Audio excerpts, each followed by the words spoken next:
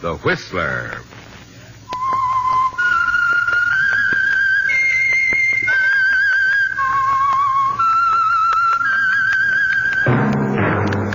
That whistle is your signal, the Whistler.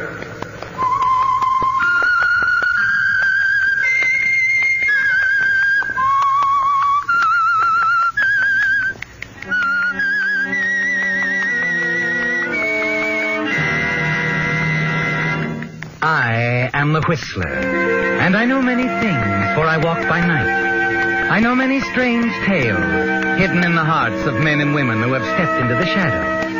Yes, I know the nameless terrors of which they dare not speak.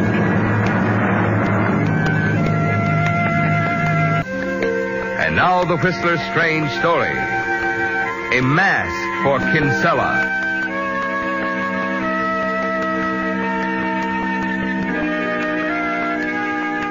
Jim Kinsella couldn't seem to fix the beginning in his mind.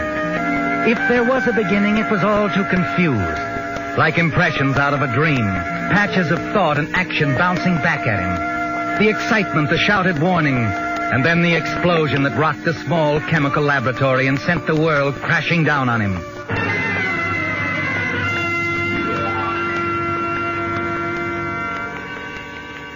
They were dim at first, the voices, very faint. But growing stronger and coming closer all the time. I was walking in the yard. Is he coming around, Doctor? Yes, you'll be all right. I still do not understand how the laboratory blew up that way.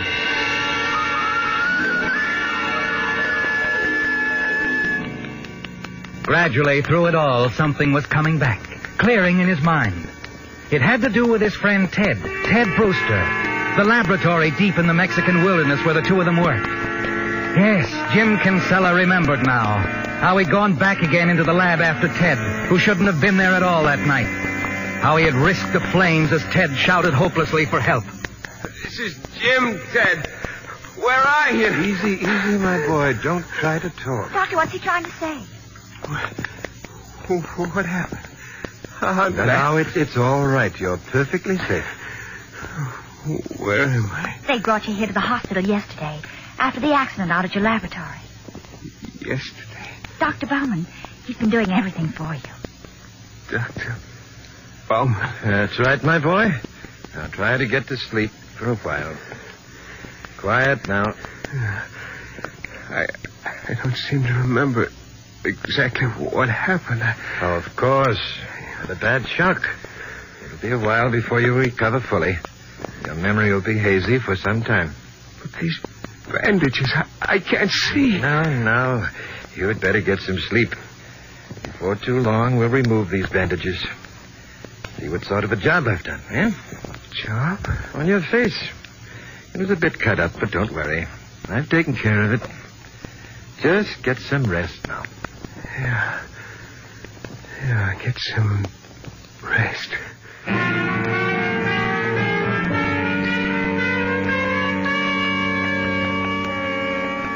You can't sleep, can you, Jim? Thinking about Ted. Without asking, you know that Ted Brewster is dead. You remember now finding him in the wreckage of the laboratory. It's all you can think about in the days that follow. That and how fortunate you are to be alive. Then the day finally comes when Dr. Bauman decides it's time to remove your bandages. All right, now. We shall see, eh? We will cut the bandages, nurse. Yes, Doctor. Here, help me unwind this. That's it. Gently. It's like coming up for air, Doctor. A new life. I'm certain you will be pleased with what we've done. Well, I'm alive. That's enough for me. Good. That's the way to feel about it. Oh, nurse, just cut this adhesive here. Yes, Doctor. That's it. And look. Oh. Don't I get a look, too? Get me that mirror, nurse. Yes. Here you are. Thank you. That'll be all for now. You may go, nurse. Yes, Doctor. Well, Doctor. Oh, there are some scars, but I'm sure we can take care of them later. Oh, just so I got a face, Doctor. You have, and a very good one, my boy. Here. Mirror. See for yourself. Oh, thanks, No. don't worry about those scars. I warned you about them, but they'll clear up. Oh, no. No, it isn't. What is it? What's the matter, Mr. Brewster? Mr. Brewster. He's calling you Mr. Brewster, isn't he, Jim? Yes. Because that's who he thinks you are. The realization races through your mind. He's made a mistake, Jim, a terrible mistake. And you're certain you know how it happened. In accomplishing his plastic surgery on your face, he must have worked from photographs of your friend, Ted Brewster, who was killed in the explosion. And the doctor's result is a well-fashioned replica of Ted's face. Mr. Brewster, have you forgotten what you look like? No. No, Dr. Bauman. Then what is wrong? He's asking you what's wrong, Jim. The man who's given you a new identity, a new face. And suddenly, something makes you decide that it isn't wrong after all. It might be the kind of thing you've been waiting for all your life. Yes, suddenly the thought hits you. With his explanation that there might be blank spots in your memory, your mind might fog out on occasion. It could make it simple, couldn't it? Simple to pass yourself off as the wealthy Ted Brewster. Mr. Brewster, you haven't answered me. You certainly remember what you looked like, don't you? Is your mind blanking out? No, Doctor. I'm all right. You're satisfied then, Mr. Brewster? Yes. I think you've done a perfect job for me. Perfect.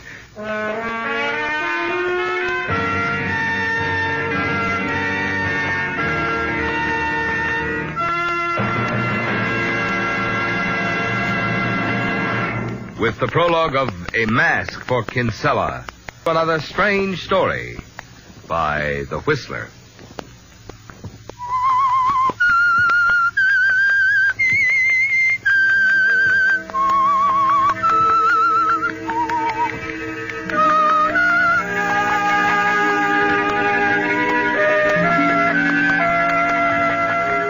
It's perfect, isn't it, Jim? This thing that's happened to you. The mistake Dr. Bauman has made. He's created a mask for you. A mask for Kinsella. And you're sure you know just how it happened. In repairing the damage to your face, Dr. Bauman, working from photographs of Ted, fashioned an almost perfect replica of Ted Brewster. And in a moment of terrible decision, you decided to leave it that way. Ted was killed in the explosion, but he had money back in the States. And a wealthy aunt in San Diego who hasn't seen him for years. It's a gamble, isn't it, Jim? Posing as Ted Brewster. But knowing what you do of his past, what he's told you, you're certain there's a good chance you'll get by with it. The slow motor trip to the airport gives you time to think it through. Consider everything, including Mrs. Kinsella, your own wife in Mexico City. But your mind is made up. Somehow it was from the very first. And at the airport, you bid Dr. Bauman goodbye. Well, Dr. Bauman, it's the end of the line. I can't thank you enough. End of the line? Oh, don't say that, my boy. All this may be the beginning for you. Yes, it may be at that, Doctor. Flight 24 for the West, El Paso, Amarillo, San Diego, Los Angeles, San Francisco. Passengers will board the plane at gate number 3, please. Yeah, that's me. Points west. Goodbye, Doctor. Goodbye, Mr. Brewster. Ted?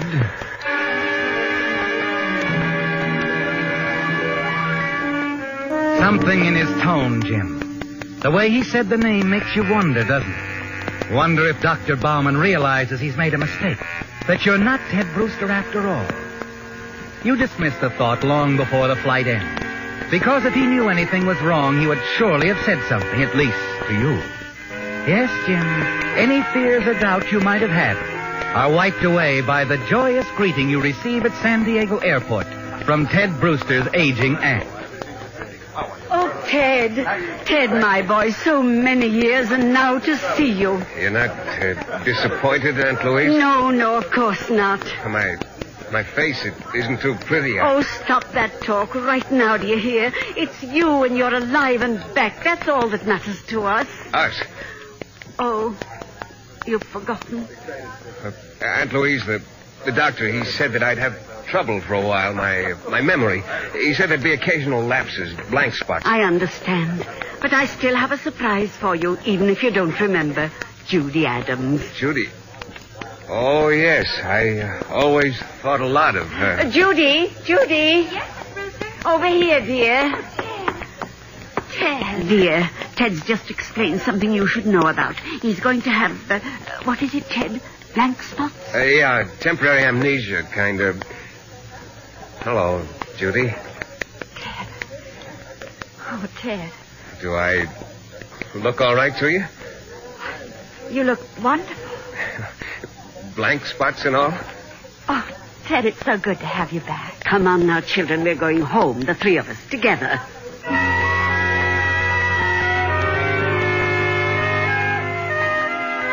The worst is over, isn't it, Ted? You've been accepted.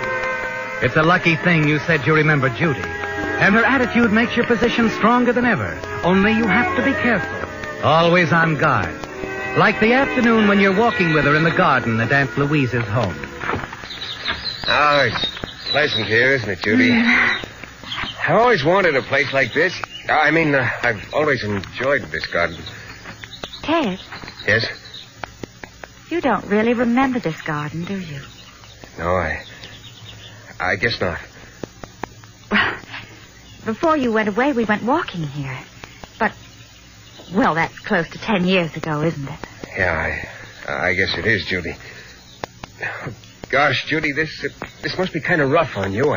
I mean, the way my mind does these flip-flops, remembering one day, forgetting the next. Oh, it's all right. Only What? nothing, Ted. Nothing at all.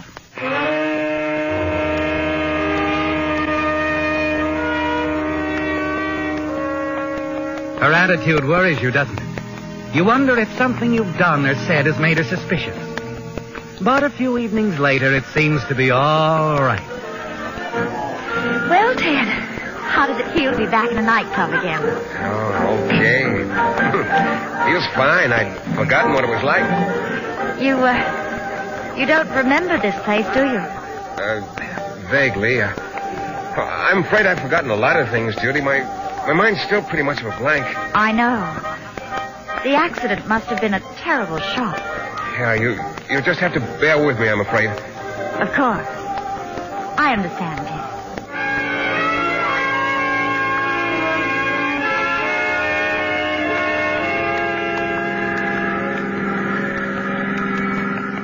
Ted, Yeah?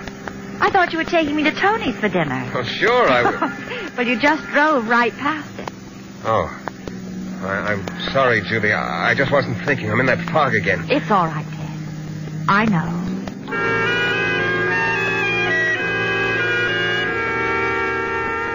It's been a convenient excuse, hasn't it, Jim?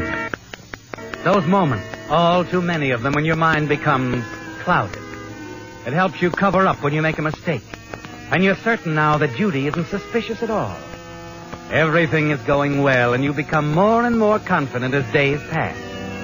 Then, one afternoon, as you return to the house... Oh, Ted, there was someone here to see you a little while ago. To see me, Aunt Louise? Who was it? Didn't leave his name. Emily told him you'd be back before evening. What did he want? Didn't mention. Emily said he was tall, heavy-set man. Said he looked like a Seamus. What? Seamus, that's what Emily called him. A detective. Goodness, I don't know where Emily picks up these strange phrases. What's the matter, Ted? Nothing, Aunt Louise. Nothing.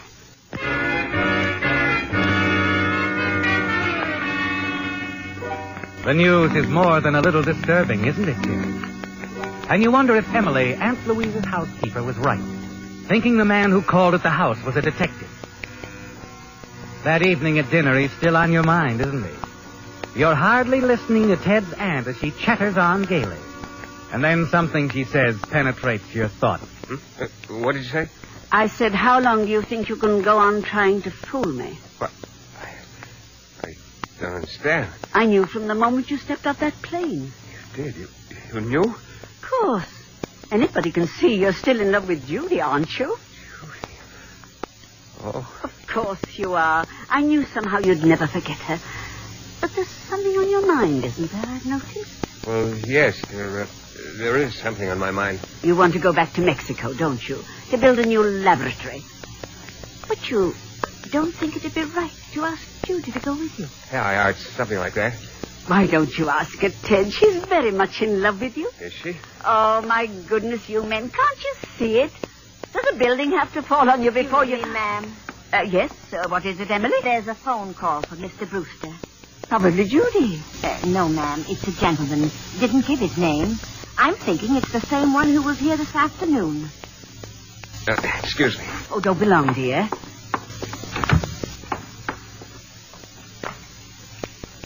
Hello? Mr. Brewster? Ted Brewster? Yes, who's this? An old friend, Ted.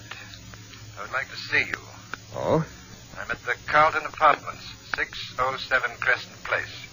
Let us say around 10 o'clock, Ted. Now, look, what's this all about? Who the... 607 Crescent Place, apartment 3. It's very important, especially to you. Hello? Hello? You stare at the telephone for a moment. Then slowly replace the receiver, your hand trembling. There's something about the voice, a familiar ring to it, but you can't place it. As you walk back to the dining room, you search your mind for a clue that will reveal the owner of that voice. But it's no use. A couple of hours after dinner is over, you make excuses to Aunt Louise and hurry out of the house. Quarter of an hour later, you arrive at 607 Crescent Place. You're tense and nervous as you ring the bell at apartment 3. Hello, Ted. Wow. Dr. Brown. Surprised, my boy? Come in. Sit down. Make yourself comfortable. Thanks. I was about to fix myself a drink. Will you join me? Oh, I'll take a rain check. Anything you say.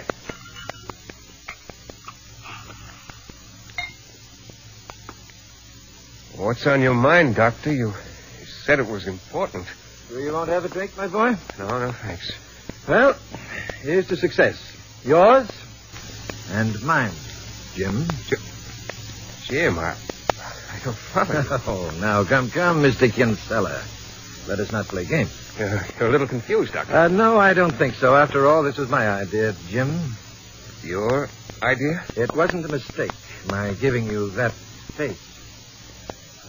I see. It was an inspiration, a challenge. I decided to gamble.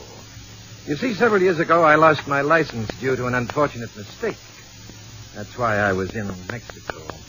Go on. I knew quite a bit about you, Jim. You and Ted Brewster and quite a few other people. It's a little hobby of mine, let us say. So? So I was certain that you would see the opportunity I placed before you. The advantages of a new face, a new life, money. And now you want in. A ride on the gravy train. Exactly. I expect to be paid for my services. Suppose I refuse. Oh, you would not be so stupid, my boy. I could make things so very difficult for you. I could inform Mr. Brewster's aunt. And let me see, there is a girl, too. Judy. And Mrs. Kinsella, your wife, in Mexico. I think she would like to know. I could tell them all this was your idea. And it was, Doctor. This I could deny. I could be properly horrified by the ghastly mistake I had made. My reason for coming here to the States, you see. After making one mistake, I wanted to be certain. How much do you want? Half. Half of Brewster's money. Oh, not all at once, of course. I can be quite reasonable, my boy, and patient. Let us say the first payment shall be $5,000. Tomorrow night. Tomorrow night? Oh, wait a minute. I can't get it that quickly. You will try, my boy. You will try very hard. Listen, if you'll give me till the end of the week... That is out of the question. I have certain things to take care of. Expenses. I must have the money tomorrow night. Let us say around this same time. All right. All right, Doctor. You'll get it.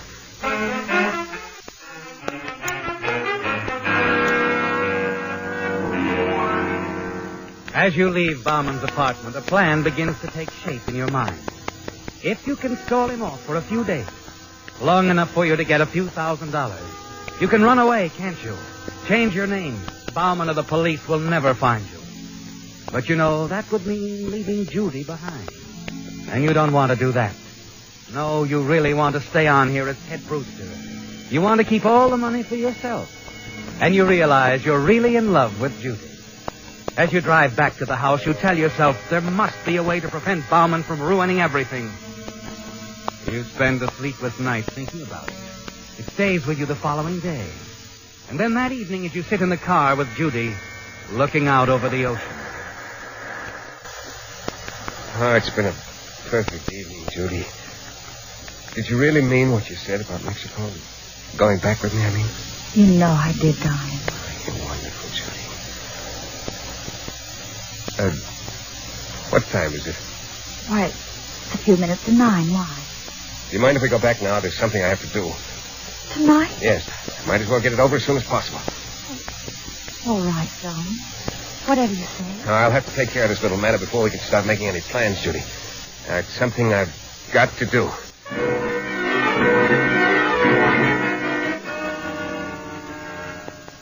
A half hour after you've left Judy, you're entering the apartment building on Crescent Street. You hurry upstairs to Dr. Bauman's apartment. Ring the buzzer. And as you wait, the hand in your coat pocket closes tightly around the gun. Well, my boy, right on time, I see. Hello, Doctor. Come in. Do you have something for me? Yeah. Yeah, I have something for you, Dr. Bauman. But I don't think you're going to like it. Not one bit.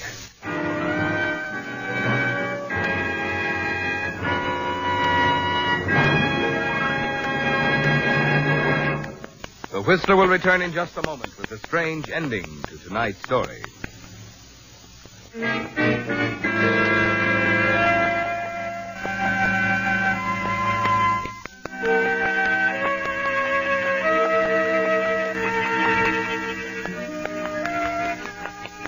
It's over, isn't it, Jim?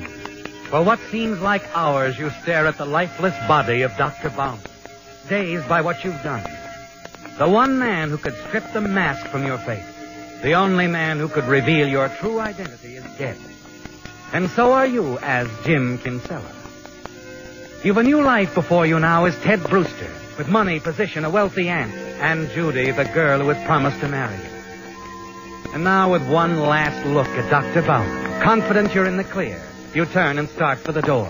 And then, as you open it... Hello. What is it? Homicide. We're looking for Dr. Bauman. Bauman? This is his apartment. Well, I'm sorry. He isn't in. Oh, isn't he? Well, that's too bad. We wanted to talk to him about an explosion. What? Yeah, at a chemical laboratory. I know the doctor quite well. Could I help you? Can't you tell me what it's all about? The Mexican police asked us to check it for them. A few days back, a woman confessed that she persuaded Bauman to do a nasty little job for her a couple of months ago. A woman? Mm-hmm. Bauman's girlfriend. Seems she was tired of her husband, wanted him out of the way so she could marry Bauman. And last week, Bauman ran out on her. She got sore and tipped off the police. Tipped off the police? Yeah, to the explosion. And that Bauman was responsible for it. I guess she was just like a lot of other scorned women. Apparently, Mrs. Kinsella and the doctor... Mrs. Kinsella? That's right. Bauman's girlfriend, Mrs. Jim Kinsella. Now, look, friend, we're coming in. No, I told you Bauman wasn't in. We know he is. We saw him come in. Now, come on, out of the way. We want a murderer, and we're going to get him. Yeah. Yeah, I guess you are.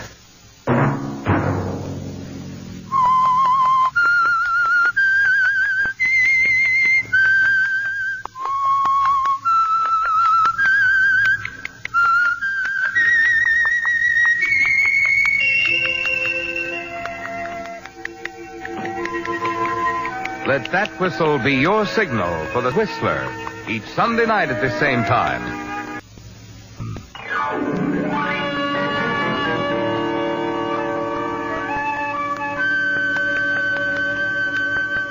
Featured in tonight's story were Jeff Chandler, Francis Robinson, and Paul McVeigh. The Whistler was produced and directed by George W. Allen, based on a story by Richard Creedon.